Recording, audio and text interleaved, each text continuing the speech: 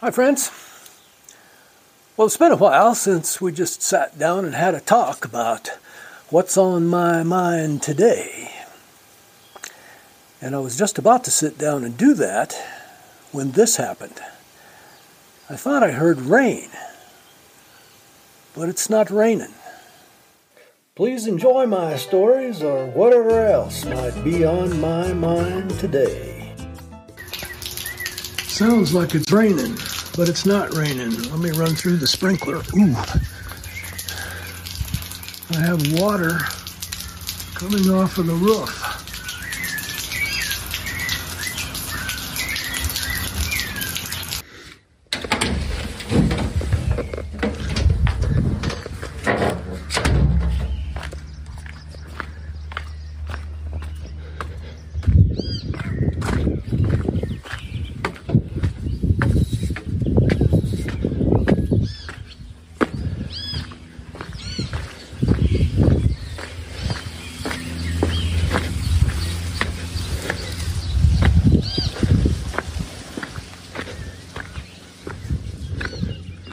The Monaco is overflowing.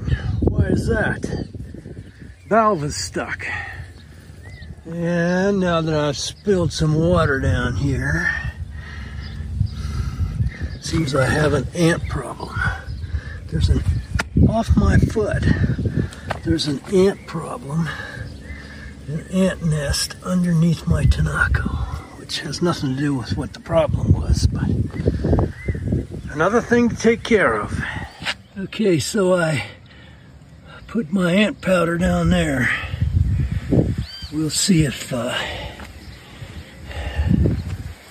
it makes any difference in a few days. I'll come up here and throw some water up in there and see if they start coming out again. Don't know if you ever knew I could actually go up in the top of my tower.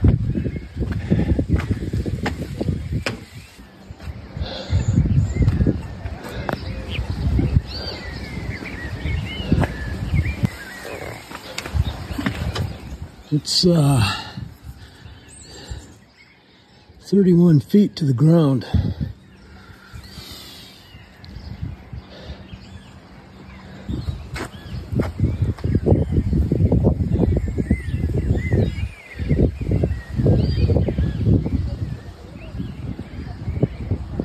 Thinking about building a greenhouse up here on that level, which is above the living room.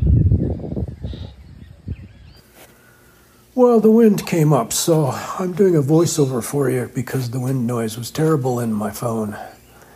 That canopy used to be out there by the well, and I parked my ATV under it. I moved it over here in the garden because this time of year, the sun is real brutal on the garden, so I'm thinking about getting some shade cloth and covering that up to give the garden a little shade. It might help it grow better here in the summertime. I've got some butternut squash I planted over there. It's doing really well. And here I have some acorn squash that's almost getting big enough to harvest. We cleaned out this cactus garden over here in the corner, and Lynn planted a bunch of flowers that have come up 2-3 inches already, and watering it every night. Going to be a beautiful flower garden there real soon. Can't wait for the rains to start to water the grass. So what really happened up there? Well, let's back up a couple of weeks to an ad in the paper. It's not an ad, an article. Right here. The Guadalajara Reporter, if you're new to the channel or new to Mexico, the Guadalajara Reporter is an English language newspaper that comes out on Fridays here at Lakeside. They also have a Puerto Vallarta issue. But the headline for May 7 to 13 was Dengue Prevention Campaigns Underway. Yes, they came to my house a couple of weeks ago and said, we'd like to put a thing in your Monaco, that's the big black tank on the roof.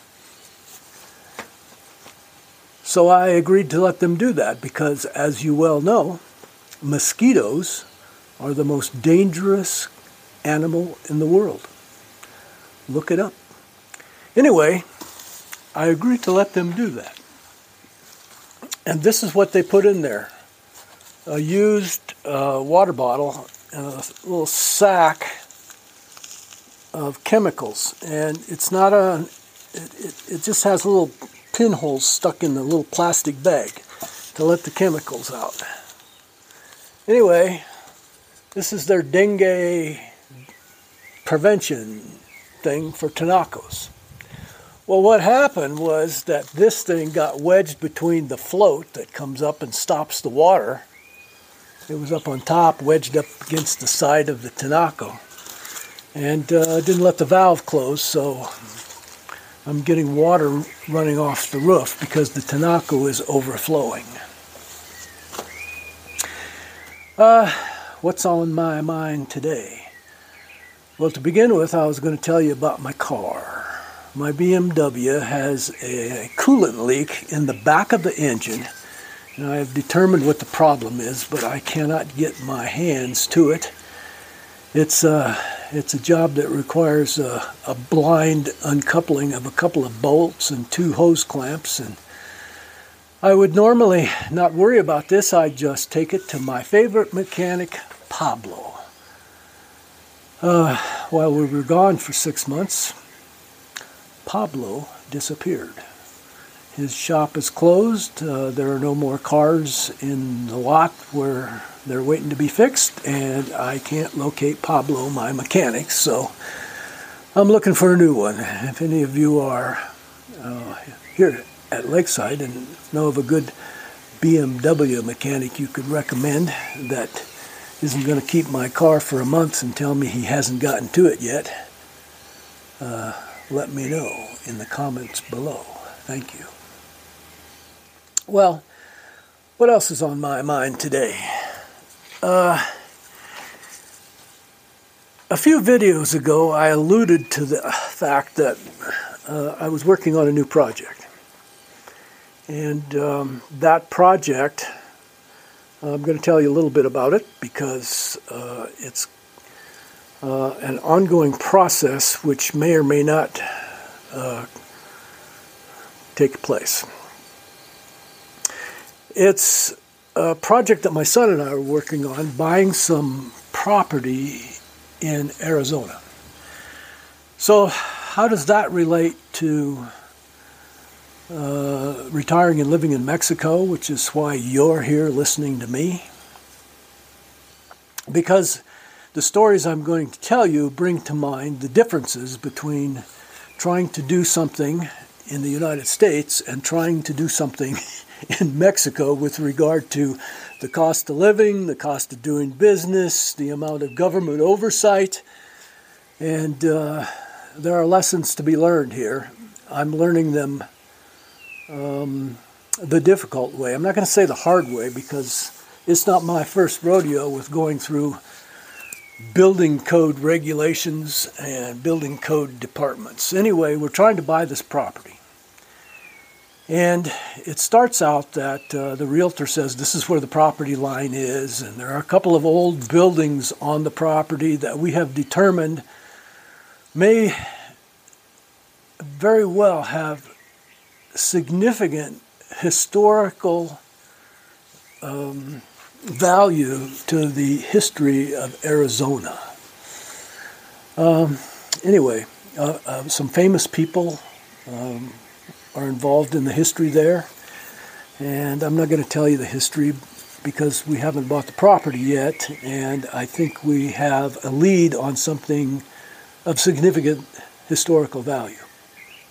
But turns out that a 4-bedroom adobe house of about 2,500 square feet, which is, if you didn't have any government regulations, you could just fix it up and it would be a wonderful property, a wonderful house to live in with 18-inch thick adobe walls that have been standing there since 1905.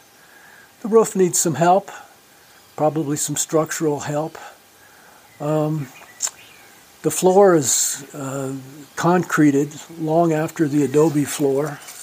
It's in my opinion, would be a great house to live in with regard to R factors of the insulation of the walls, the fact that it's at 5,200 square feet, which mitigates the hot temperatures of the desert.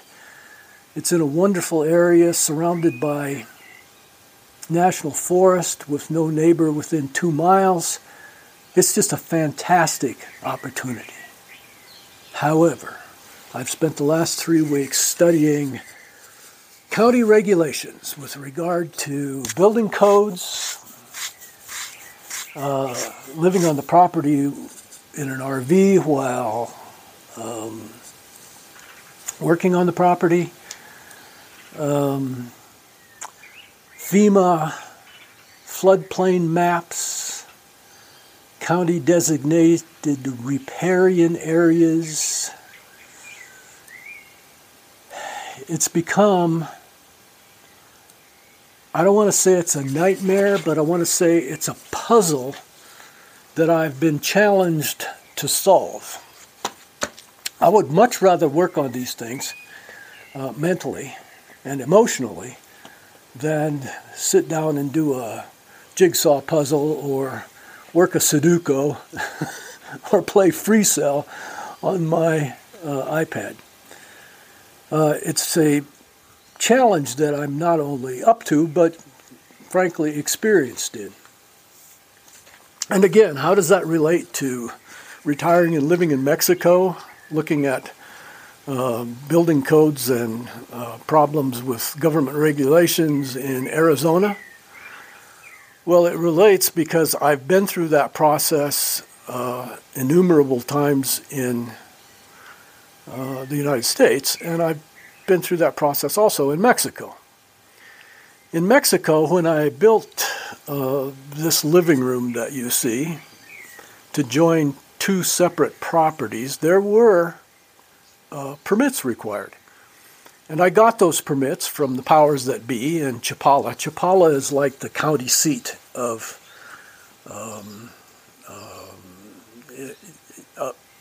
the area that I live in. And even though I don't live in the town or the city of Chapala, the city of Ajijic is regulated by that as being the county seat. Those aren't the Mexican terms for that, but they're the American terms for the same things.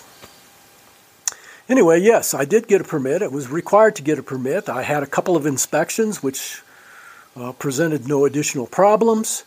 The process was pleasurable, fairly easy, and not too expensive.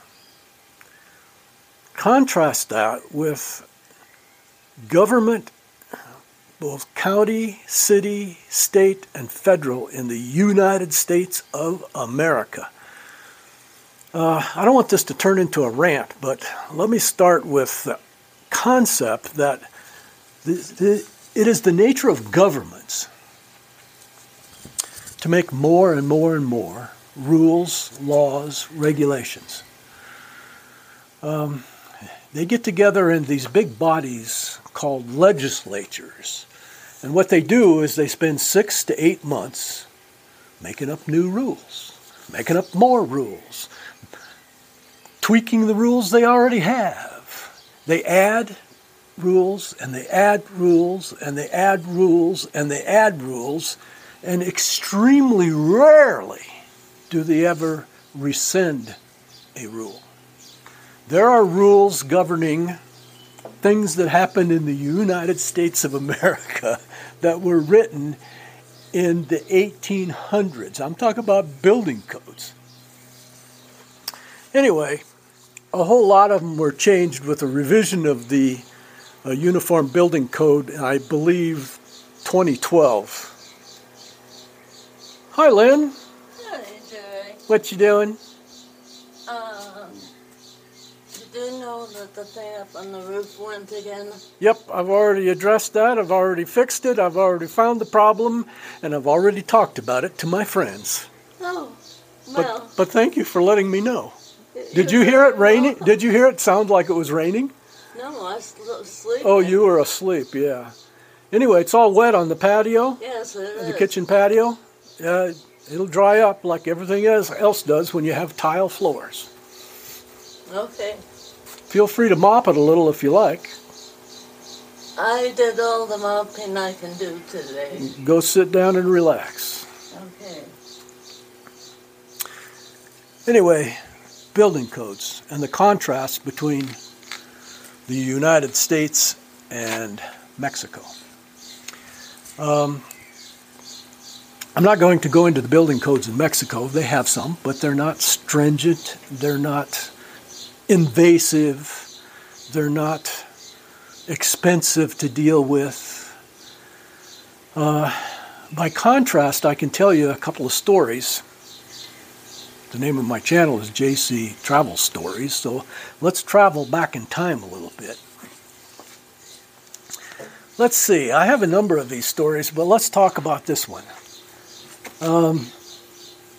It came to pass that Lynn and I decided to invest in a property a couple of doors down the street from where we lived in Portland, Oregon. It wasn't a historical property. I've owned 2 historical properties. One of them in downtown Portland in the Pearl District that was an 8-plex when I bought it and a 9-plex when I sold it. And going through all of the regulations of a historical property are not easy, but there are advantages to having it declared as such because it gives you tax breaks, etc., etc. But today we want to talk about building codes. So we find this house and it's been foreclosed. So it's owned by a bank. I'm in Portland, Oregon, but it's owned by a bank in Florida. And we find out that there are, I believe, if I remember correctly, it was 19 code violations against the property, which I was willing to deal with and had some experience dealing with. Most of them didn't seem significant, but one of them was a structural code violation, or at least the city said so. And what happened was that it had previously been owned by a high school shop teacher who built a 4th bedroom on the 2nd floor in a dormer. He built the dormer. The flooring above part of the living room, and that used to be a flat roof, and a dormer with a peaked roof above that new 4th bedroom. And he did get permits for it, but he never finalized them. So it falls upon me to finalize the building permit. So I get the code inspector out there, the building inspector, and he comes out and we get a step ladder up in the hallway of the upstairs, and there's an access place to look up in the attic. And he crawls up the step ladder, and now all I can see is, because he's gone up through this crawlway, all I can see is him from the knees down, and I hear, uh-oh. And he comes down the ladder and he says, we're going to have an engineering report about that 2x12 ridge board and the fact that it's held up by 4x6s on each end, and I can't see what supports the 4x6s holding up the 2x12 at the ridge. Okay. A few days later, I've got an engineer out there who goes up the stepladder, and now, again, I can only see him from the knees down, and I hear, uh-oh. And he comes down and he says, that ridge board, 2x12, supported by the 4x6s on each end, with about a 30-foot span, excuse me, it was about a 12-foot span. He said, I can't see where those 4x6s go, so you're going to have to tear the wall apart here and maybe even down on the first floor in order to show me how those are structurally supported. I said, okay, fine, I can tear the wall apart. Give me a quote on what it's going to cost for you to come back and write an engineering report. A couple of days pass and I get this quote of, I remember it was like $600 or $800 for him to write up a piece of paper. And I decide to shop around for a different engineer. So I get a different engineer out there. And the same thing. I'm looking at his legs, can't see him from the knees up, and I hear again, uh-oh.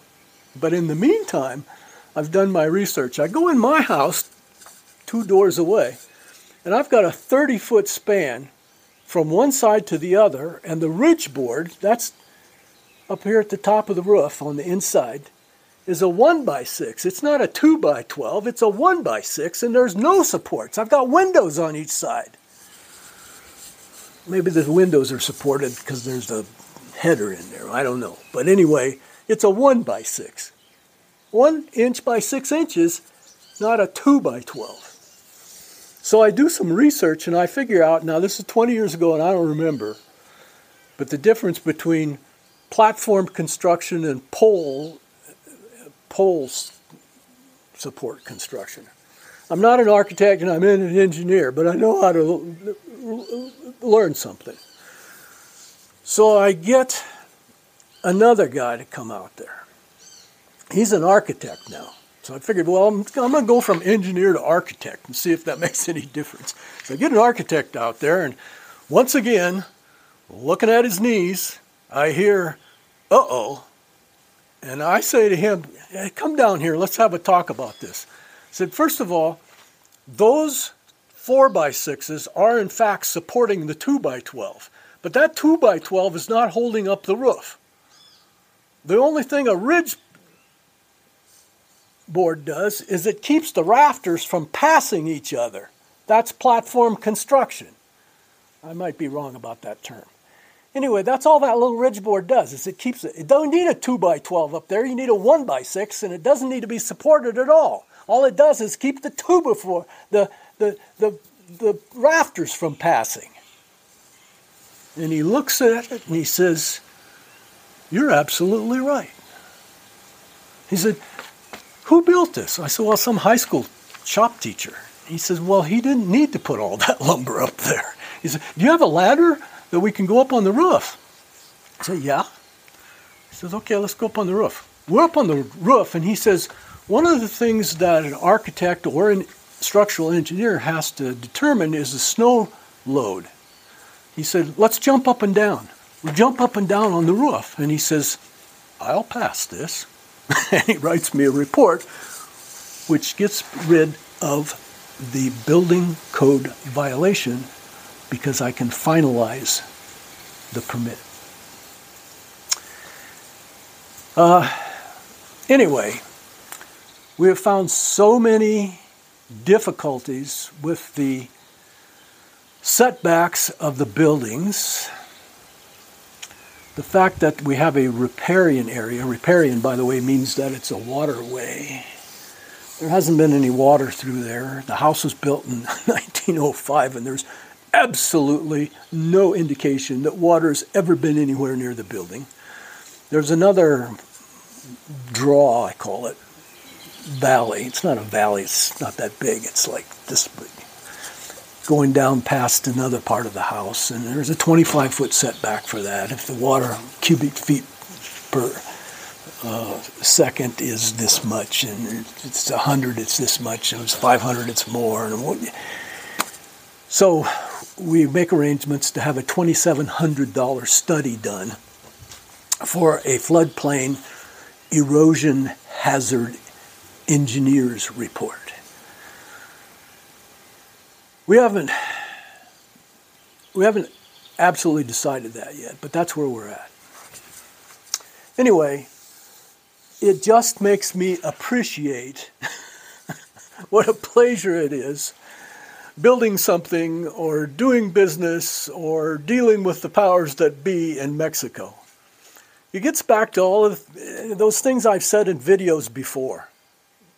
About if you walk down the sidewalk in Chapala and you step in a hole and break your leg, whose fault is it? It's not the city's fault, and it's not the business that you're in front of's fault. It's your fault. This isn't a nanny state like the USA.